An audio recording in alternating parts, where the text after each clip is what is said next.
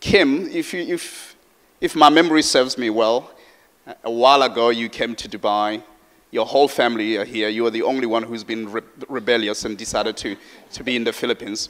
But if my memory serves me well, you came to Dubai just for a short season a while ago, and you did the added course with Gateway, and then you finished the added course and left. Do you want to tell us a little bit about that?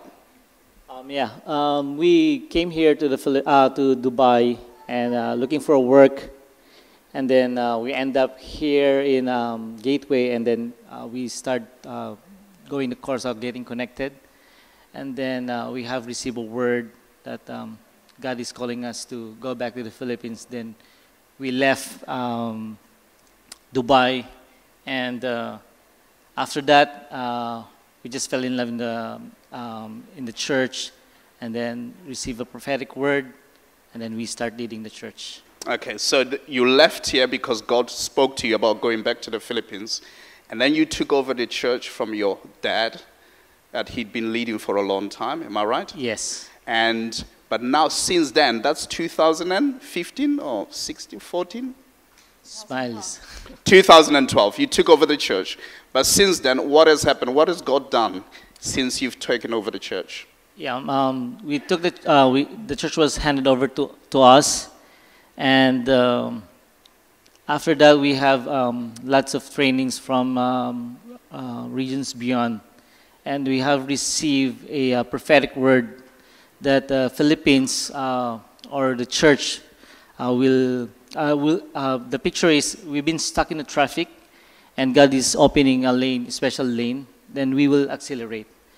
Then we grasp that prophetic word, live by it, pray for it, and then over the last 7 years, we have been planted 6 churches. And from one place to another place we move. From Lagro, from the main church, after 2 years we hand over the church to a guy named Michael. And then we move again to another place called Tarlac City. And we plant there the church with Amber, and we train him and equip him. And then hand over the church again to Amber, and then we move again to another place called Pangasinan. So we are now leading the church in Pangasinan for 6 months. And now a guy named called Marco, came with us, and we've been training him and equipping him, praying that we could hand over the church over to him, and praying that God will open another door of opportunity for us to plant another church. Wow, that is... If that doesn't stir your heart, I don't know what does. In 7 years, we've moved and planted 6 churches. We've been moving as a family from place to place, starting churches, raising up leaders, releasing things, and going forward. I think that's fantastic, isn't it? And they are planning to move again. But, I mean, that's a big thing. They are now in Pangasinan, where you guys are leading the church there. And you've been leading that for how long? 6 months. 6 months, and you're already thinking of handing over. Yes. That's fantastic, isn't it? But in all of this, it's not just been Kim and Smile doing it. It's been a family on a mission. I think there are pictures. Are there pictures? Okay, of all the churches. Maybe you can show some of the pictures even as we speak. It's been a family on a mission, which means their daughter, MJ, has been part of this. And I'm sure for some of us here, you're thinking, okay, you've been doing what? Moving from place to place. What about school? What about this? What about that? And I would love to hear from MJ, how old are you now, MJ? 13. 13, wow. And how has it been for you, obviously going from place to place, and obviously everywhere you go, you have to make new friends, but it sounds like your mom and dad are moving every year. How has it worked for you? Well, I would say I adjust easily. So after we move, I would just get to know the other kids there. Yeah. And I would try to make friends with them. You get to know other kids and you become friends with them. And has it been something that you felt dragged into, or do you have faith for going from place to place with your mom and dad? Do you get their vision, or do they just wake up in the morning and say, the Lord said we should go, and then you uproot and go? Speak a bit louder. Well, when we move, I enjoy making other friends because I get to talk to them about take the Bible studies and this. Yeah. That's amazing. And just so you know, there's something else here. I mean, this is amazing.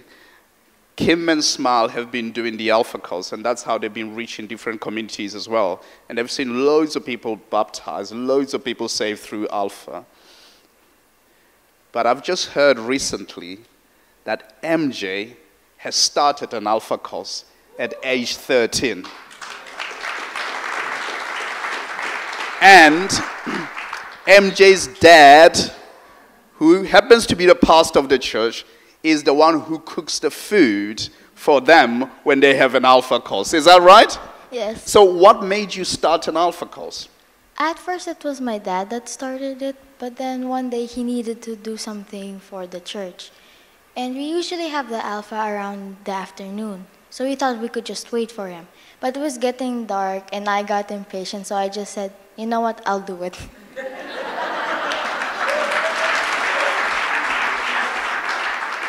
Where is Dylan? I wish he was hearing this. I think that's fantastic, isn't it? Sometimes I think it's just our faith in raising children and all that. And I think it's harder to speak into your family and raising children than speak into your marriage. Somehow we are so guarded, isn't it? But actually hearing about this family and how they all embrace the mission of God is quite uplifting. And I hope that as they write their story in the book of God for the future, we too will grasp hold of what has been said. And so we want that to be to be said about us as well. Because I don't want us City Gate to be domesticated in any way. And if MJ can lead people to do Alpha calls and have her parents just look after them, and she is seeing people come to faith, I just pray that by the time you are 18, that there will be hundreds of people who have come to faith and are knowing Jesus. And my prayer is that the fire that is in your heart, the Lord will keep it, and it will not die out. It will continue to burn and burn and burn. And I want you to pray for our young people here, and pray for us that we would see the fire that God has put in your heart, in our young people. Is that okay? Because we want to see the gospel go from town to town, from city to city. We want children from the time they can speak to be saying Jesus, and from the time that they can make a sentence to be talking about the gospel, because this is what the kingdom of God is about. Is that okay? Can you pray for us? Can you just stretch out your hands as well and pray for them in your heart? But MJ, can you just pray over us, particularly our youth, that will really have a passion for Jesus? Is that okay? Can you do that? Yeah. Lord, I pray that you will help grow this church to reach out to other nations, to grow more churches, to help other people learn your word. And I pray that you will help anyone that has troubles in their own lives, whether it may be due to family or work. I pray that you will help them get through it and grow in your word, Lord. In Jesus' name. Amen. Can we applaud them?